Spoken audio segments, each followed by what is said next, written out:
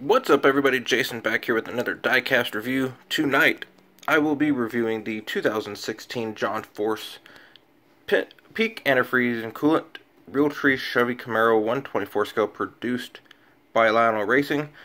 Unfortunately, it does not it's nice, but it has its problems to the point where by the time you watch this review, I won't have this car anymore. I'll be shipping it back and getting a different car because of the manufacturing problems that this car has now. We'll go over that in the review, so stay tuned. But I want to get over the good stuff. I do like the mold, the overall look of the new Chevy Camaro. I do like the paint scheme, the livery on this car. John raced this in the Western Swing last year and won, I believe, Denver and Seattle in this car. So as a John Force car fan, I had to have it, but unfortunately it's got problems that I just can't look past. I'm not the only one with problems with this car. Multiple people I've spoken with have had this problem with this car and the 2016 Blue Traxxas Courtney Force car that just was released by Lionel Racing 2. Also has the same exact problem. I'll go over that. But first, let's go over sponsors and stuff on the body. On the front, we have AAA.com, and you can see the oval AAA logos on either side.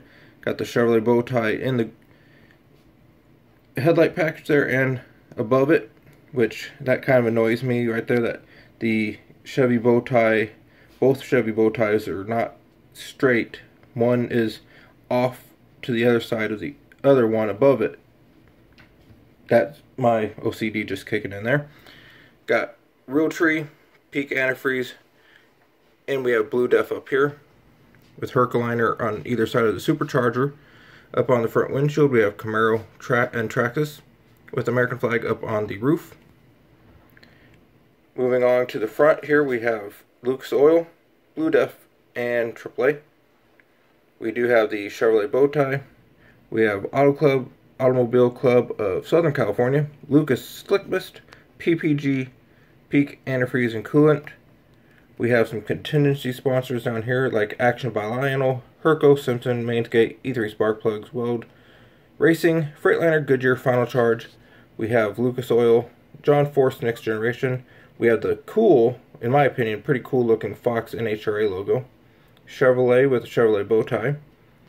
Up on the quarter window, we have the fastest name in radio control, Traxxas. Got John Force, the number 7, and Eric Medlin 4 in memory decal. Back on the rear window, we have the Chevy bow tie with Chevrolet again. Moving to the back quarter panel, we have Mac Tools, Be Your Own Boss. We have some more sponsors down here on the rocker panel like Clevite, TMS, MSD, Easy Go, Mastercam. We have ARP, Comp, and Manola. I'm not going to go over all those sponsors because it's not necessary. We do have some sponsors back here on the inside of the rear wing, like Safety Clean, Jet Hot, Sunoco, Racing Electronics, Manly, XRP, Strange Racing Axles, and Standard Abrasive, along with Jessel and Lincoln Welders. Moving along to, and the rear wing here, we have Team Realtree, NHRA MLL Series, Traxxas. Back here on the rear bumper area, we have the AAA logo once again. The really nice taillight decals of the Camaro, parachutes, and Blue Def, as you can see on the bottom of the rear wing right there. We do have the wheelie bar and cables. The right side of the car is exactly the same. As you see right here, it does come with the die-cast body post. I'll be using that here in a second. So that is the car itself. We're going to go over the defects of this car now, and you can probably tell by the ride height. If you look, you're not supposed to be able to see the red fire extinguishers sticking out from underneath the front of the car, and it's not supposed to be off the ground that high. But some people ask, well, can't you just push it down and close it? Here's what happens. You can push it down, but as you see, it just comes right back up. I did do a separate video of the new mold. I'll put the link in the description below. It'll explain a lot to why there's this problem. They are using the old 90s method of attaching the car's body to the chassis, and they created this new mold but never updated the chassis. New does not necessarily mean fits old very well. And there's two little clamps on the inside of this body that are supposed to go around the front fuel cell. Just doesn't do it. I'll show you that to you here in a second as well. Look at it from the side. You can see the header sticking out. There's way too much of a gap there.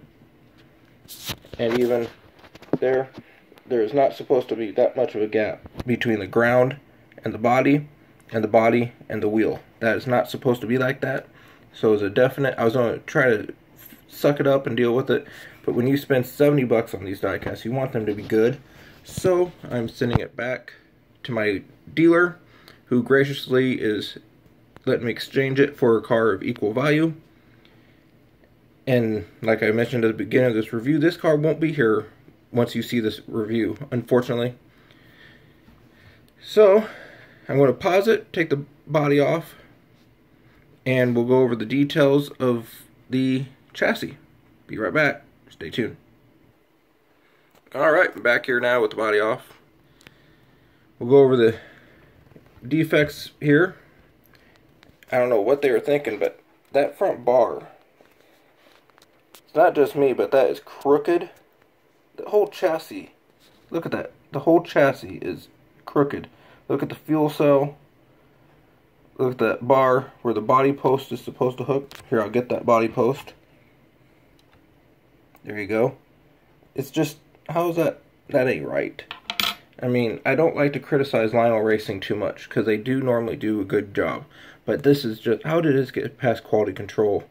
There's no way this should have made it off to mass production. They're all this way. This is not just a localized deal with this mine. Multiple people have had this problem, and even even you guys, my viewers watching this review, will notice the whole chassis is twisted on the front clip. But anyways, we got the two fire extinguishers on either side of the fuel cell right there. We do have nice detailing on the brakes and front suspension, or front steering and everything. The funny cars don't have a suspension, so to speak. Got the box here for the tuners so they can make adjustments before the car goes down the track. Really nice detailing on the engine. Unfortunately, this year in 2017, that will change. This entire chassis will no longer be die-cast. It will be the Gold Series and be plastic. So we have that to look forward to. So you might want to take a look at this engine detail now, because later on this year, or this summer when I reviewed the 2017 stuff, it won't be like this. All the belts and hoses, all the straps holding the supercharger on top of the car, or on top of the engine, gone, most likely with this detail. So back here we do have the yellow sticker down there on the bell housing. We do have the driver protection guard to protect their hands. We do have all the knobs, shifters, levers, and the steering wheel. We do have the full roll cage, which is plastic. This is plastic. The rest of it is die cast. The frame rails and everything going along the car is die cast for the most part, except for the main halo and protection of the roll cage for the driver is plastic and glued at each point on the chassis there. We do have the cam lock safety harness in there. We have the detail back here where the car clips onto, the body clips onto the chassis. Got the hosing wheelie bar, which you can also see is kind of bent, not straight down. It's kind of at an arch. Functional rear wheel, or on the wheelie bar there. So a lot of, if I had to recommend this car, I wouldn't. Do not spend your money on this car. It is available at johnforceracestation.com for full retail, plus if you wanted it autographed for $25. I don't recommend it. Nothing against any of these businesses, but do not spend your money on this car. It is not worth it until they fix it, but I just don't know if they will. I messaged Lionel Racing the other day about it. They said they have their design and production team investigating it. I don't know how much further it'll go past that investigating. I don't know if they'll implement it, any new deals into that, but it is what it is. Don't spend your $65 to $70 on this car. And unfortunately, the 2016 blue Traxxas of Courtney Force is the same way. Do not buy that car. A friend of mine just got his yesterday, posted on my diecast review page, which will be linked in the description below. Showed me a picture. same gaps, same body issues are on that as well. Speaking of that, here's the bottom. There's those two clips. They're metal, no way of, you know, massaging those to fit. They clip on around the fuel cell down there. And because of that, that's the reason the body is having the problems, in my opinion. They're using the 1990s body mounting method on the new chassis, and it just does not work. Mine is number 837 of 1021 produced. I didn't want to do this review, but I figured I'd want to warn you, my subscribers and viewers, and if you have any friends that collect NHRA diecast, be sure to let your friends see this review. Don't let them spend their money on it. Be sure to give this video a thumbs up, subscribe if you haven't already subscribed. I post new reviews every Thursday and randomly throughout the week, along with racing videos. Post those also. My links to my social media sites will be down in the description below. I will also link the video I did a couple weeks back on comparing the 2015 and this body to each other. It will help you understand the problem a little further. But thanks for watching. Have a great night, everyone. Take care, and thanks for watching.